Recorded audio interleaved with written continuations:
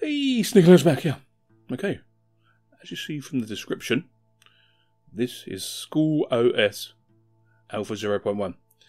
It's not a perfect build or anything like that. Don't worry about it. I've just rethemed a lot of things, okay, just to start with, just to see how we go, to see how everything works out in the classroom, okay. But what I've intended to do here, so we're going to make old laptops from, apparently the schools bought them in 2011, 2012. The hardware inside them is actually 2008, maybe earlier. It's an old Toshiba board, as far as I'm aware. Because I know that for a fact, because I sold quite a few of these Toshiba machines with exactly the same spec and board, okay, and fan, and configuration, that these had a different case, okay. That's the only difference, okay. And I think that the company that sold them made quite a bit of cash out of this, okay. I'll be really honest with you. But anyway, I ain't worried about that. I've just themed it, made it nice and clean, and put everything they need into a dock at the bottom. Okay, I'm using Docky for the moment because Plank just didn't work for me at the time when I was testing all this out. It was okay, don't get me wrong, but all of a sudden it wouldn't turn up or disappear. So I thought, oh, we'll try Docky.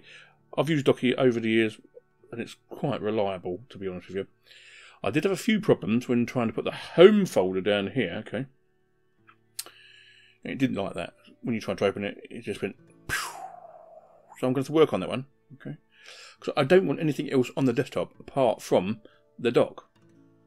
I've kept the rubbish bin here for the time being because I'm still dealing with it. And I have kept the top bar at the top, but I've just minimised it and made it clear, okay. But this is just a concept at the moment. There's nothing in the works, it's just a concept.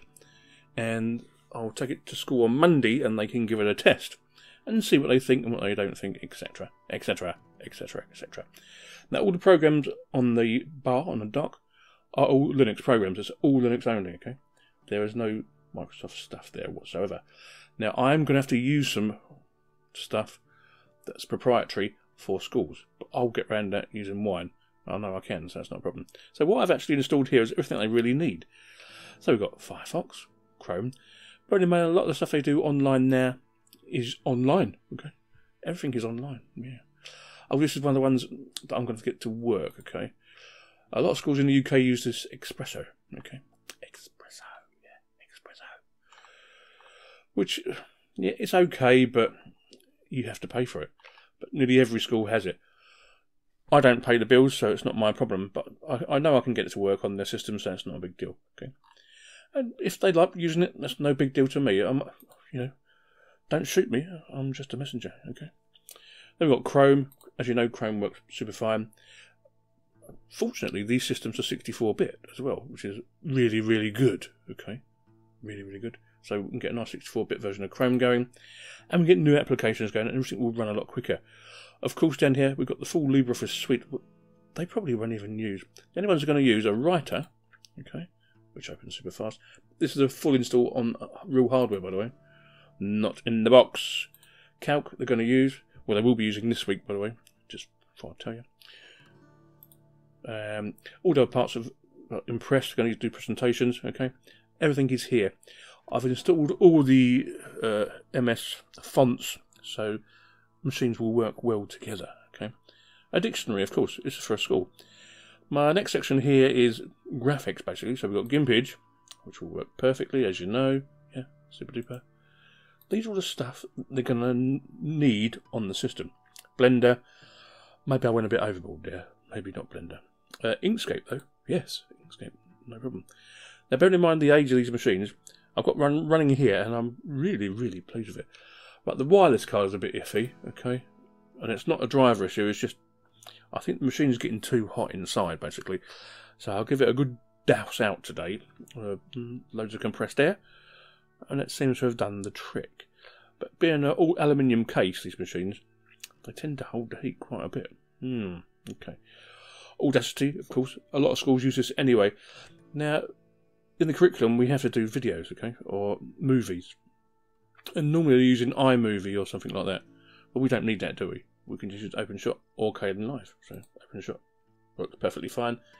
Basically the same thing at the end of the day, isn't it? When you think about it. No difference. But it just means the students and the staff are going to work around some different software. Okay. Whether they're going to like it or not, I don't know. Hopefully they will. Be alright, won't it? Okay. Well, I've also installed LMS and Hydrogen. Now, whether I'll keep them or take them out, I don't know. Okay. They may really be for older students, really. Remember, these are only Key Stage 2. But what I did put in was Bluefish, because it's quite a simple editor for HTML, especially. And we're doing HTML at the moment, okay, with Year 6, which is super duper, and they're really liking it, actually. There's a couple not picked it up just yet, but they will do over the week or two. We're going to do it, so super. Hopefully, by the end of 3 weeks, we'll be having their own web page, etc. Nice. Because you can do formatting tables. Everything's here for you, Bluefish. There are other editors out there if you want to use them, but I just like Bluefish. But bearing in mind, this is just a test machine. I've installed this on my machine, okay, on a spare hard drive, but I've got it on 2 Skool lappies here, and it's working perfectly.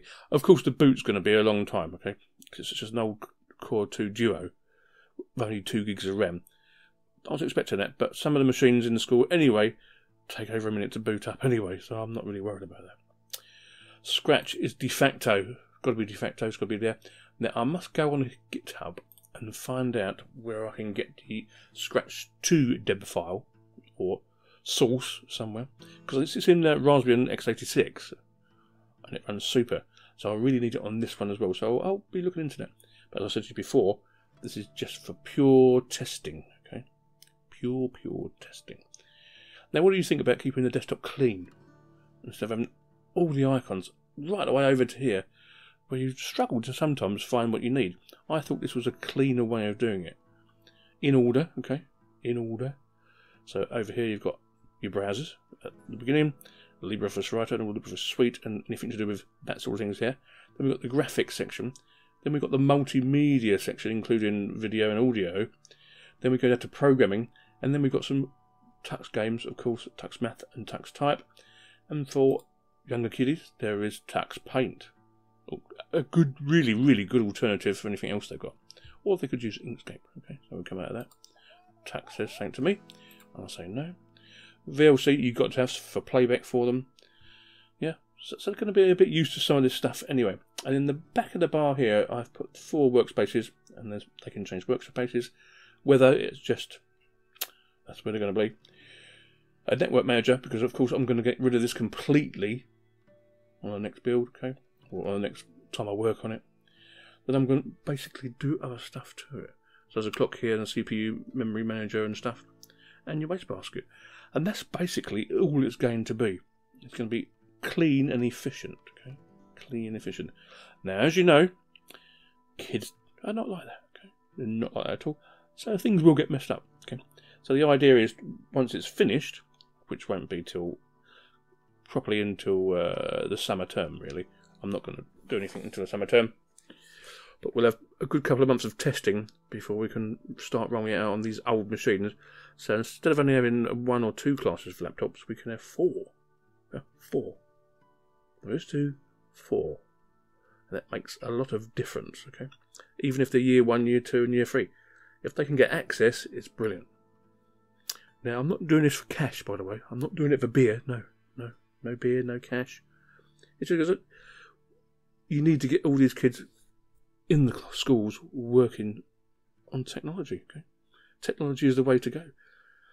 And schools in the UK are cash-strapped at the moment. Really, I can't tell you a lot about it, but I'm telling you now, a lot of them ain't got no money left, and it's not even the end of the financial year. I know. Not really good, is it? But anyway, this is the first look at it. Any ideas? What would you put in, or what would you take out, and what would you change about it? I will be keeping the bases Ubuntu and XFCE, okay? So that can't be changed, and they will not be changed. But any ideas from that? I mean, shall I just get rid of some of this stuff out and just have a bit of conky over here with a time and date? That would be a good idea. I was thinking about it earlier. Or anything like that. What do you reckon? Or should I just ditch the dock and just go for all the icons all over the screen? Who knows? Hit me back, guys, and we'll go from there. Yeah. We're there. Sneaky Linux out. See you later. Bye-bye.